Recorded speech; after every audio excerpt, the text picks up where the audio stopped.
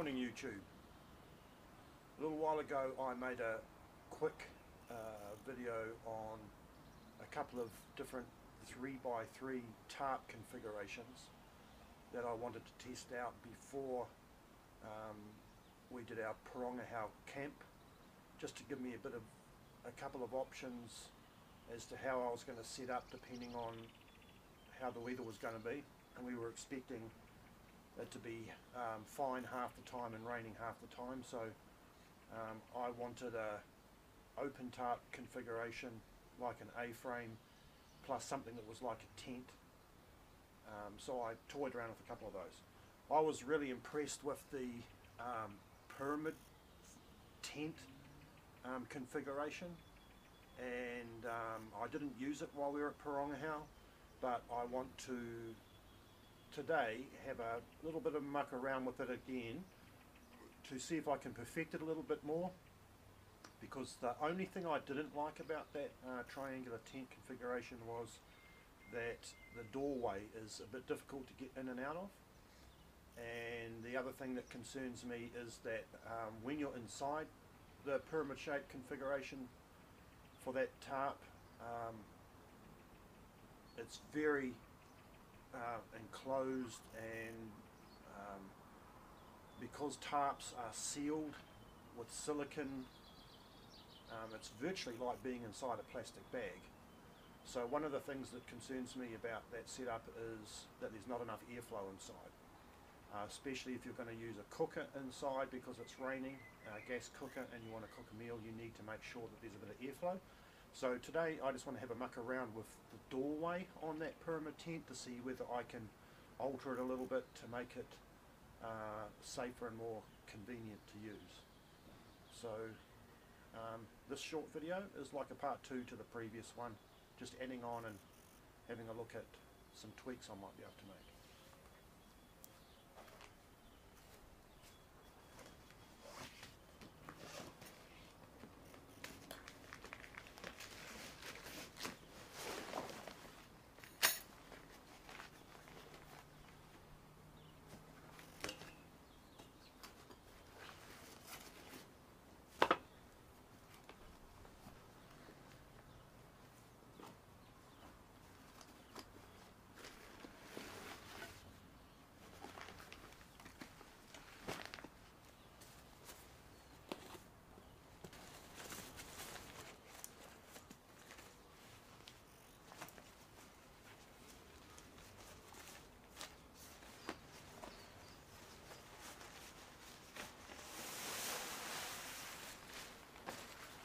So if you haven't seen my previous video on the 2 tarp configurations I was messing with,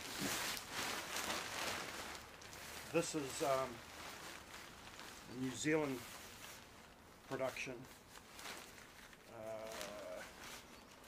and it's made by a company called Kiwi Camping, and this is their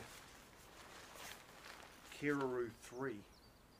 It's not a true 3x3 tarp, it's actually a 2.9x3, but you can hardly notice the difference.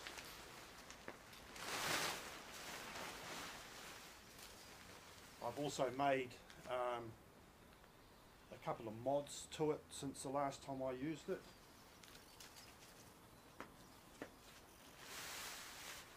This tarp was way cheaper than a DD 3x3, which is what most people prefer to use.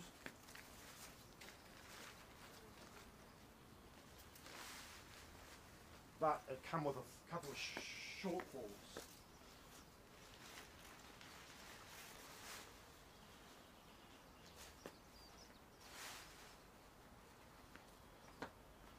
To begin, the ridgeline is taped. It's not sealed with silicone, but it's a very good version of the taping process. Doesn't worry me too much. I've had it rained on and it hasn't leaked, but eventually I'll paint the silicone strip down the top just to waterproof it a little bit more. It also didn't originally have any tie downs across the ridge line so that you could put the ridge line on the outside of the tarp. So I've sewed 3 tie downs on the ridgeline. A DD tarp actually has 3 tie downs on each long side. This only has 2 and I haven't altered that. Also a DD tarp has tie downs on the end, the 2 ends. This one didn't, so I've sewed a tie down in the middle of each side as well, just to give me a few more options when lashing guy lines or using different configurations, just so that I can have enough guy rope and do what I want to do with it. Okay, so let's get started.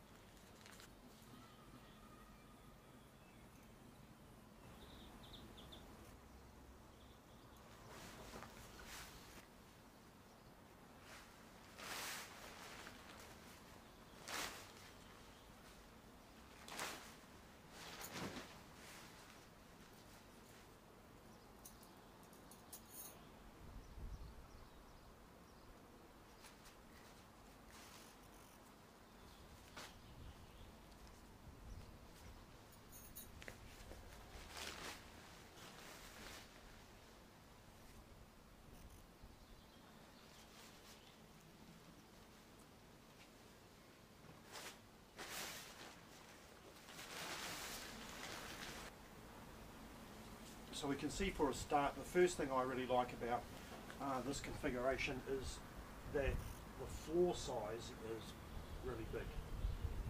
Because this is almost a 3 by 3 tarp, 3 meters by 3 meters, that means each side is roughly 3 meters long. And I'm a tall guy, I'm 6'4", which means I'm almost 2 meters high.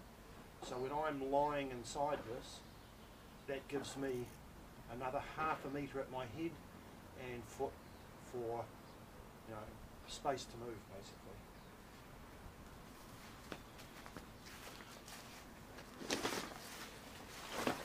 This is my ground sheet.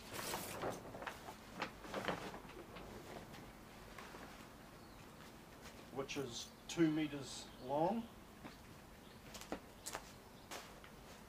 Almost 2 meters long, and you can see how well it fits along one of these sides once it's in there, and it's about a meter wide. Just to go over the beginning part of it again, you peg the 2 far corners, you pull the ridge line tight so that everything's taut, and you bring the side to the middle, and both peg them, and then that gives you your doorway here. And then you take one hiking pole and you climb inside and you pitch the hiking pole right at the middle, and I've got one of the ridgeline tags that I've sewed on there is like right in the middle, and then that will give you a pyramid shaped teepee.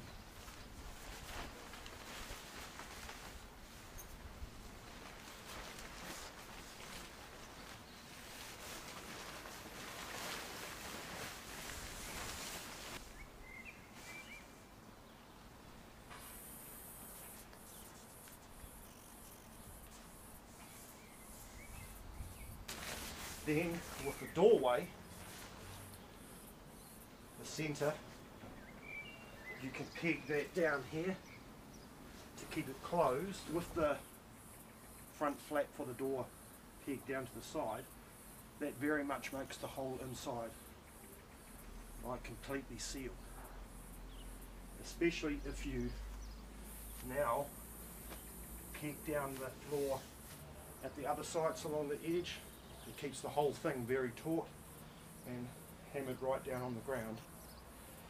So the first thing that really concerns me about this is there's not enough breathability because the whole thing is sealed, and if you're burning a gas canister inside, you know, that could become a problem.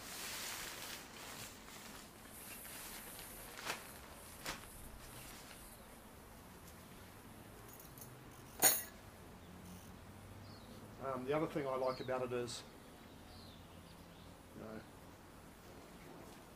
I'm almost 2 meters tall, and that's above my midpoint, so you get a high ceiling inside as well, so you can sit up very comfortably inside. I'll show you inside in a minute with a bit of my gear laid out inside so that you can see how much room is in there. But the first thing I'm just wondering about is, would it be more practical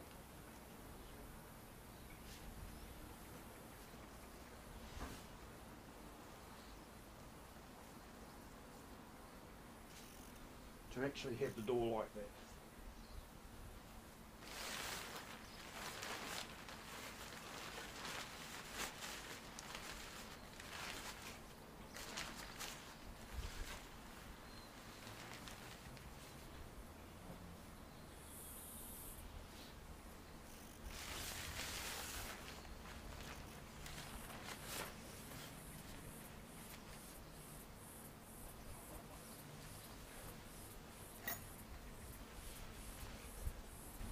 Even just folded like that, that tiny little bit of space there gives you a lot more breathability, and if it's hosing down with rain, that little hole is not really going to cause you any real problem.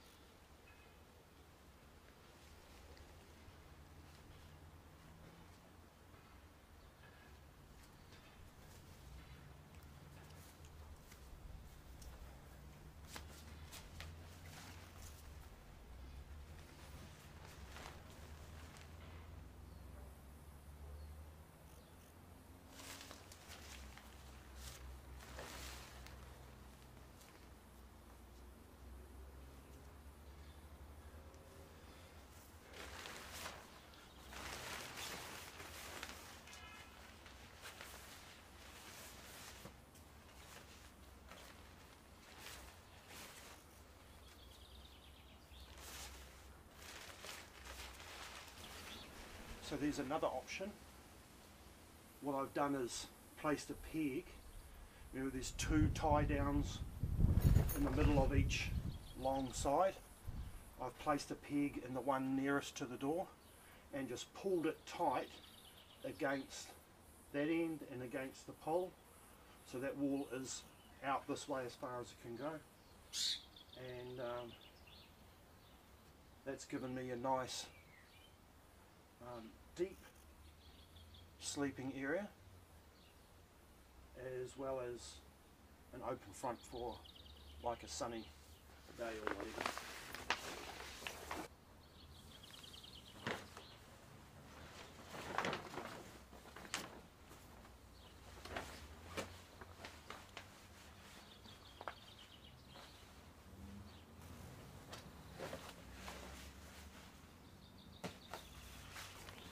So there's plenty of room in here for me.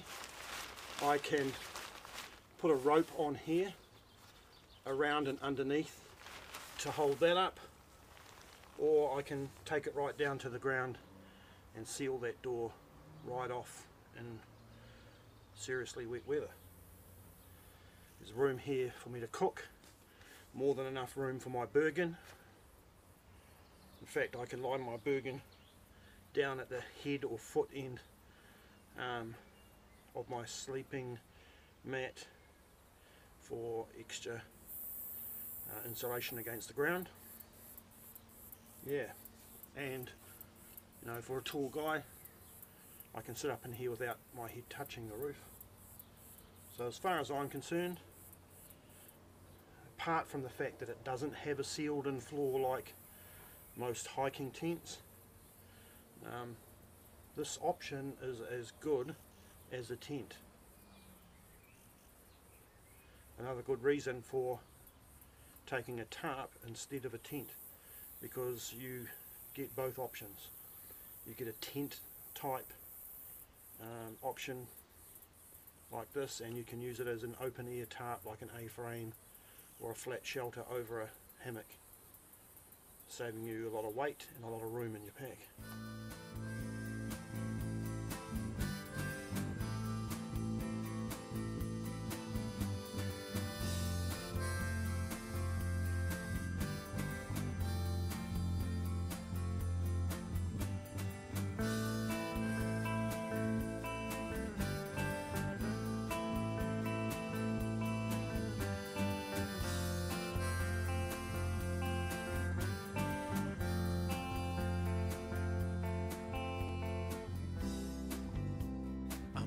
To call you tonight,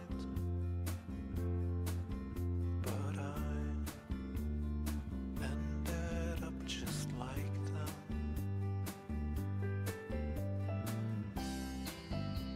The people I despise, the people who never make a difference and never get anything.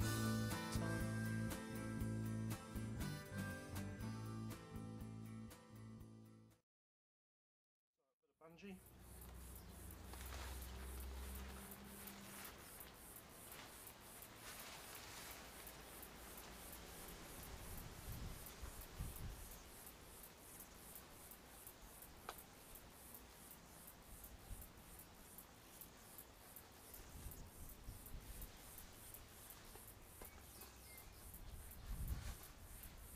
I'll just wrap that around the top of the hiking pole and then up and out and tied it at the back, and that keeps all that out of the way.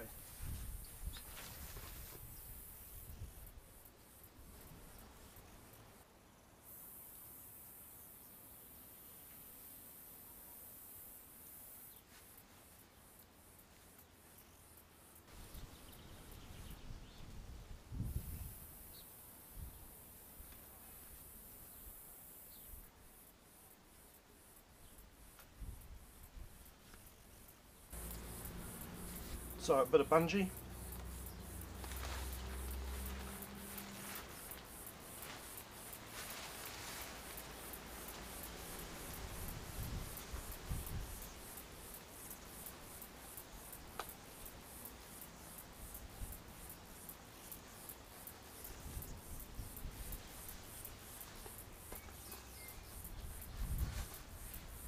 I'll just wrap that around the top of the hiking pole and then up and out and tied it at the back, and that keeps all that out of the way.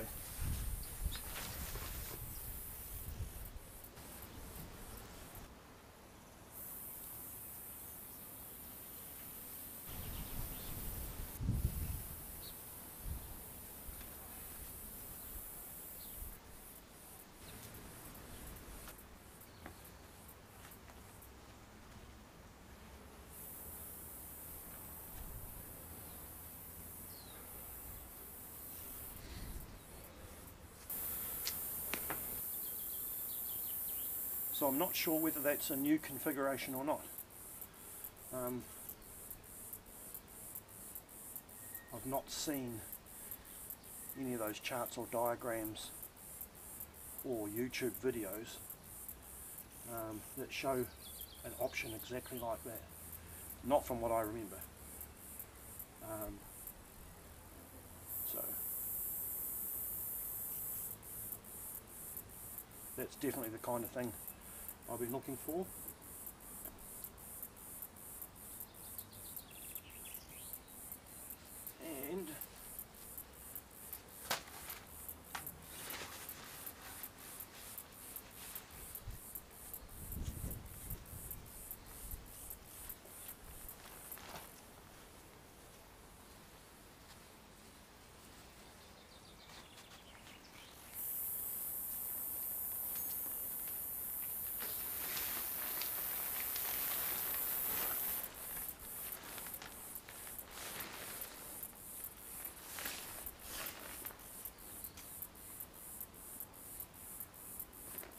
always put another hiking pole here and a guy lying down, and you've got like a vestibule. So I like that too, because that virtually doubles the space inside or triples it.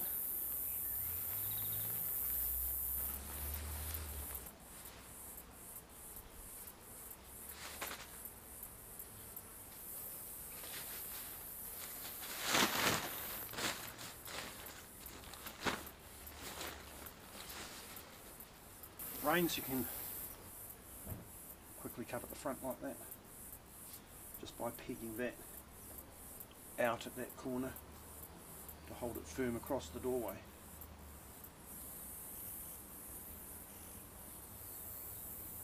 Sweet. Thanks for watching, and I hope to see you in the next video.